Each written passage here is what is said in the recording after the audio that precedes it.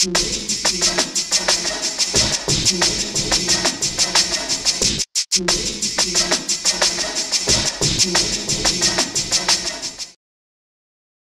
in. Coming in. Coming in hot. All right. It's a Mother's Day special. Happy Mother's Day. And we have no forks. We don't need forks. Not where we're going. Not where we're going because we're gonna stab into it.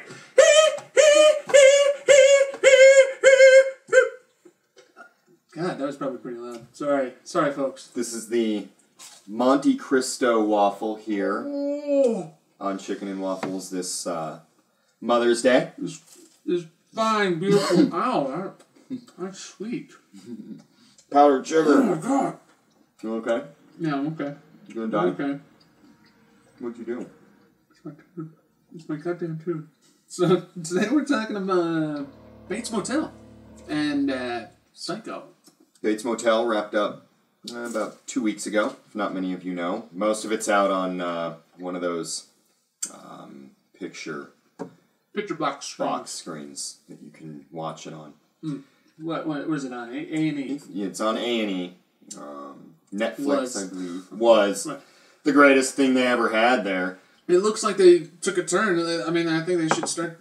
A&E should start doing this. Maybe, you know, get away from the Duck Dynasties and your locked ups. But yeah, Bates Motel. Based off of Psycho, the 1960 Alfred Hitchcock classic. From the novel of the same name. Came out in 1959. Guy named some guy. Robert Bloch lived in Wisconsin, I guess blocks, miles away from Ed Gein, who 2 years prior did some stuff. He loved his mom. He was a nice boy. But, you know, he inspired such great classic movie characters such as Buffalo Bill and Silence of the Lambs and Leatherface and Texas Chainsaw Massacre. But we're not here about that. We're here about Bates Motel, which encompasses aspects of the actual human Ed Gein and his mother, and wraps it around the nice little bundle that Alfred Hitchcock created for us. Yeah, I mean, the people involved with this one obviously saw a deeper story and a purpose to have a series, and it shows because it's really good. He wakes up in his bed and finds his dad in the garage. Right. Yeah. Papa? Papa? Papa? Through many, many twists and turns that Bates Motel delivered after they moved to Oregon and bought the motel. It's only until years later he figures out that he was a...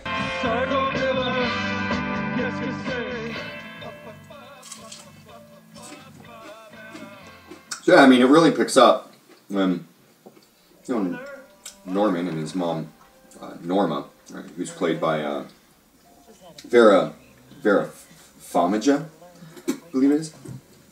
Farmiga. Farmiga, probably. Farmiga. She was in great movies like The Conjuring and Annabelle. Super scary things. And then, I mean, you got Freddie Highmore from Finding Neverland. Charlie and the Chocolate Factory. He was Charlie! The plot thickens. Spiderwick Chronicles, Finding Neverland, Arthur and the Invisibles. I mean, the kid's been in tons of stuff. And then he's Norman Bates and, you know, murdering people rather cathartic. As he said on Conan. Conan. I think he fits the role. He fits the role. I mean, Charlie Puckett. Right. Yeah, it's it's a much deeper origin story to the Norman Bates mythos. You know, a lot more backstory to the mom and why she was the way that she was about individuals and especially other girls that liked Norman. A little protective. But the whole town's kind of messed up. Right? I mean, these aren't good people. This isn't a good environment for a fragile young boy. Especially in his state of mind. Mama's gonna put all of her fish in you. I mean, Okay. Well, aside from the two main characters, Norman and Norma, the cop, Sheriff Romero, my favorite. Kind of a scumbag. Kind of, but a really great scumbag. It's kind of nice too. Yeah, I mean, you know, he's been in other great things. Like Godzilla in 1997. It's ultimately a character building for what the movie only took place in what, like... Maybe a day, a couple days, maybe. The TV show takes place over about 3, 4, 5 years.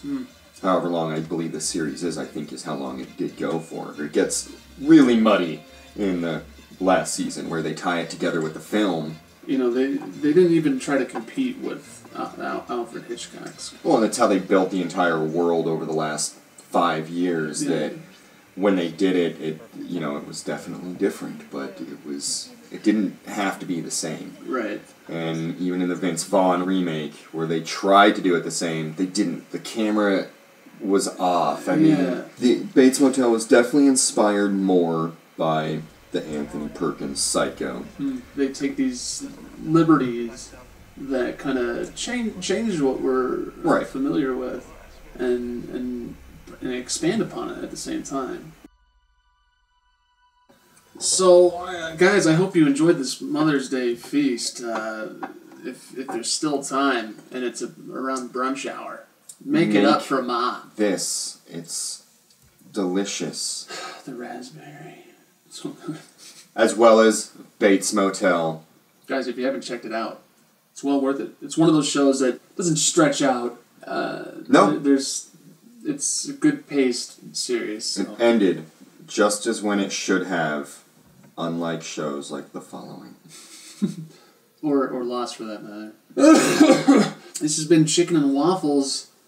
We're your hosts, Jameson Weaver. And Cosmo Kramer. Where you guys, Jerry? Hey, check us out. We're the Animationutz on Twitter, Facebook, Instagram, YouTube. all the good stuff, guys. And join us next week. We'll see you then.